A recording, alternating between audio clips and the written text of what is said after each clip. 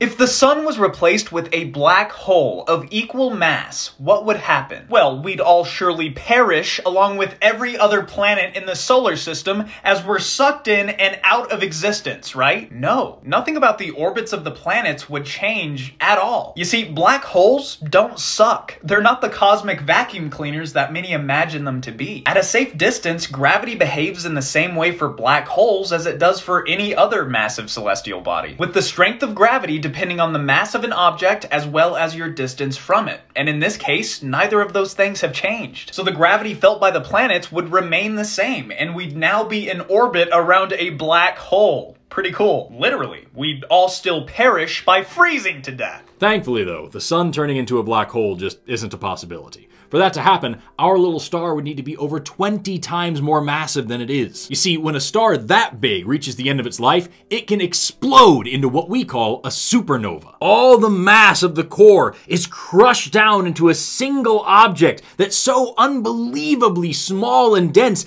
that it might even be a singularity, something that is infinitely small and dense, and that causes space-time to warp around it to the extreme. As a result, you're left with an object with such unfathomable amounts of gravity that not even light, the fastest thing in existence, can escape its pull. All we can even see of a black hole is the sphere of darkness that surrounds it, from which no light can escape. So it's not really a hole at all, it's a sphere. It's a black sphere.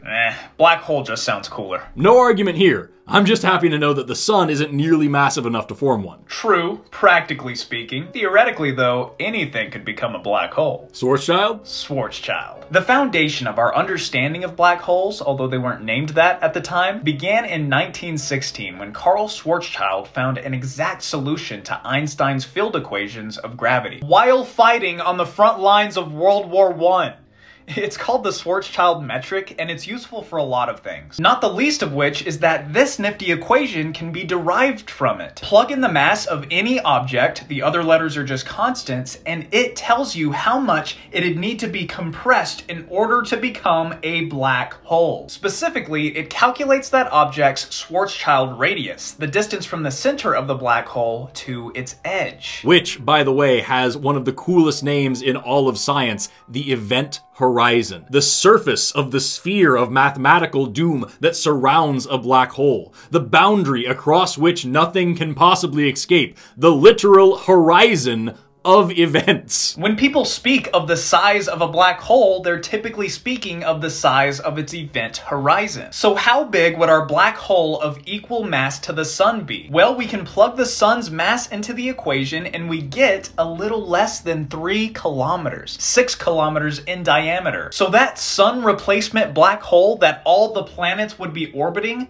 would be the size of a small town. You know what's really cool? Despite being a prediction of Einstein's most famous theory, most scientists, including Einstein, didn't think that black holes could ever actually exist. They all agreed that the math checked out, but they assumed that this was just an abstract mathematical possibility, not something that nature would ever actually allow. But as it turns out, sometimes math makes a lot more sense than even our senses, and nature is a lot wilder than even the brightest among us give it credit for. Over the decades, our understanding of the physics of stellar collapse has advanced a lot, and it wasn't long until scientists started taking the concept of black holes pretty seriously. And then we found one, and then we found more. In one of my favorite scientific events of all time, we actually listened to 2 black holes colliding together and producing gravitational waves as they rang the fabric of space-time like a bell. Today, not only do we know for sure that black holes exist and that they're freaking radical, but there's strong evidence that they play an integral role in the formation of galaxies. And we even think that there might be a supermassive black hole at the center of every large galaxy in the universe. So not only are they real, it's very possible that without them and the important role they play in the cosmos as we know it, we wouldn't even exist. NASA's Goddard Space Flight Center reached out to us to ask us to help celebrate Black Hole Week. So we did! And if you want to learn more about black holes, you can do so by heading over to nasa.gov. Didn't have to ask us twice, right, Forrest? Hey, Evan? What's up? Is it weird that we're acting like we're talking to each other right now? Like, people are gonna know this is edited, right? No, man. We scripted this to sound like a conversation that's happening between us. right? I'm sure it'll be fine.